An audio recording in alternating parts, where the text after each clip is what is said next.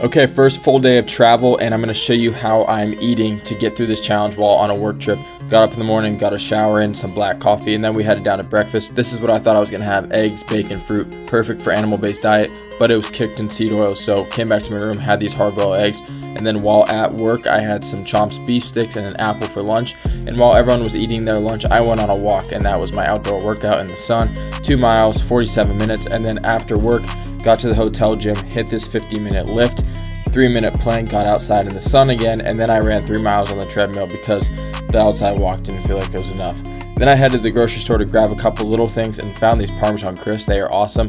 Just burnt Parmesan cheese, pretty much. Tastes great, lots of protein, good macros. Hit my grounding on the way back, and then I made dinner. So I bought a rotisserie chicken, but the outside is seasoned with cornstarch, so we had to rip off all the skin and just eat the chicken.